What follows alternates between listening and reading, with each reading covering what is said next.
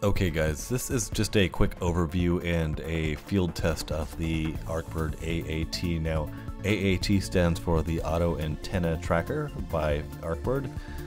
They sent this to me, thank you so much. It was very easy to set up and easy to install. I had a little problem with my receiver, which is not the fault of Arkbird, so it had a little bit more of a challenge. It would probably been much simpler if I didn't have that problem, but you can see here I put the camera on the tracker and put it in fast motion just so you can kind of see what it does. And here we go. Enjoy the rest of this video.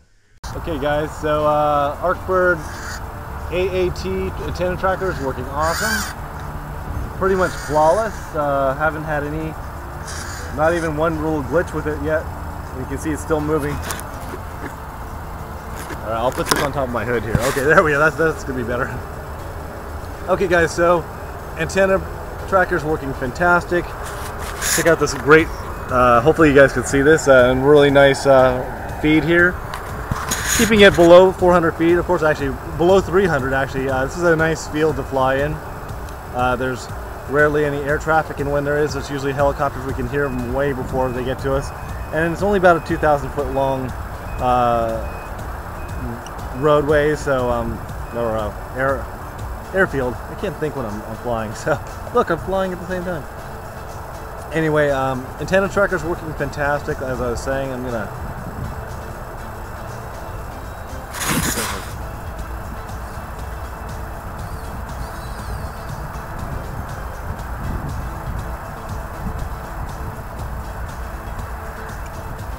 just gliding along. Okay guys, so a big question is like, who would use an antenna tracker? So, you know, I do a lot of out and back runs when I fly FPV, so it's not as important for me, but if you're someone that flies from, say, at the top of a hill and you're flying all around you, behind you and everything, it's going to be really an ideal situation. So that you don't have to worry about which way the antenna's tracking. Another safety feature of this would be like, if you happen to have an emergency, you're trying to control your plane and it's going outside of the beam of your long-range antenna, it's one less thing you have to worry about pointing your antenna at in the middle of an emergency where you're trying to gather hold of your craft. So, but it's a really interesting piece of kit. I mean, I'm not an electronics guy, as I've said before, and it was really simple to set up. As far as the manual goes and how to set it up, it was a little difficult from the descriptions in the manual, but luckily there's some really good guys out there, Sergio, and also Wenzel, and I'll link their channels below, that have some really nice videos on how to set this up and how to not lose, how to calibrate it and whatnot, and they really helped me out. I wish that Arkbird would actually rewrite their manual, because it is semi-confusing of the procedure of getting this thing calibrated. Now, I calibrated it today because it was just slightly off. I just moved it about 10 degrees to the right, which I think for our part of the globe is 10 degrees to offset anyway, or 15 degrees, and man, this thing is tracking dead on right now. So anyway, thank you Arkbird for sending me this awesome product. I really appreciate it, and I'll talk to you guys later. Bye. So guys, I'll be posting follow-up videos on the Arkbird AAT. This is probably about my third flight with the AAT, and I really have gotten a feel for it. You do not have to calibrate it every time that you go out to the field, which is something I didn't know. I kind of had to test. But all my expectations have been met.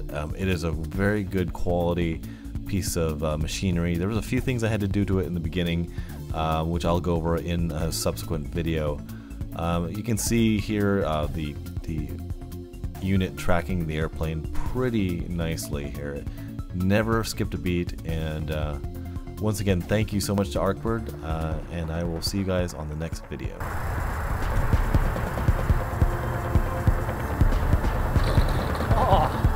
Oh, dude, 2 awesome landings in a row. Nice. Ow, damn it. That hurts. That is an awesome bird, I tell you. It's my favorite FPV plane. Not my favorite plane. It's my favorite FPV plane. What's your most favorite plane? God, I don't know. And here we have some B-roll footage from my Run Cam 2. You can kind of see the tracker in action and a little time lapse that we have going on here, just so you kind of get a feel for what my setup is. It's kind of nice. I have the LCD screen and its own receiver in case the antenna tracker ever failed. I had something as a backup. It's kind of nice to know, you know, as you're first feeling out these components, because you don't want to risk your craft right away. So it's nice to ease into it.